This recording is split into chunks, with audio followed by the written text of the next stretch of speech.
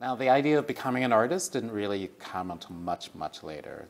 No one in my family was not, they were all interested in the arts, but there were no artists. Yeah. Yeah. So being an artist was something you did as a sort of betterment, part of your betterment. But the idea of being an artist was still very abstract to them. My mother said the only artists she'd ever heard of were dead. And she meant Picasso, So the reality of being an artist wasn't there, but she sent me to after-school classes at the Met. When I was in high school, I went to pottery classes when I was young. So arts education was always part of my upbringing. And then long after college, I decided at a certain point that I was an artist. Somehow I flipped into this identity that wasn't there. I wanted to be an architect when I was going to college and realized that my brain wasn't wired for that. But my brain was wired for making paintings.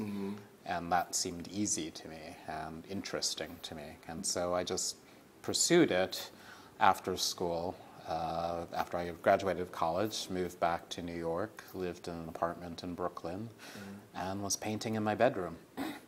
And kept doing that for years and years, and then finally, at a certain point, started showing work. For me, when I walk through the show, I do have a sense of possibilities. I have a sense of accomplishment. There's certain bodies of work that I feel very proud of, but I also have the sense of trajectories not taken, ideas still to be explored. So it's a good way to clear the deck, in a way. To just say, this is what I've done to this point, but there's a lot more to come. The abstract work I was doing didn't really have content. It was formal, and formalism it can be content, but there were other things I wanted to say, and the language of a sort of classic abstraction from the 50s didn't really fit the realities that I was living and couldn't hold the content that I was interested in.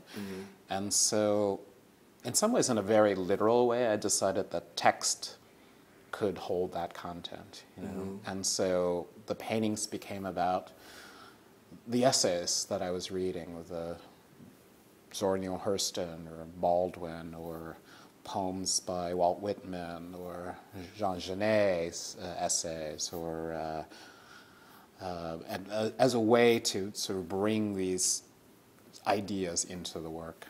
Actually, the first drawings I did with text in them were, I think, from 1985. Very, very abstract grounds, pinks and whites and blues, and I was looking at Pollock and Franz Klein. But written into them are little snippets of text from porn magazines. Oh, wow. And that was an aha moment for me. Where the kind of sensuality of the paint was mirrored in the text from these porn magazines. And it was the first time I think I realized that those two things could go together.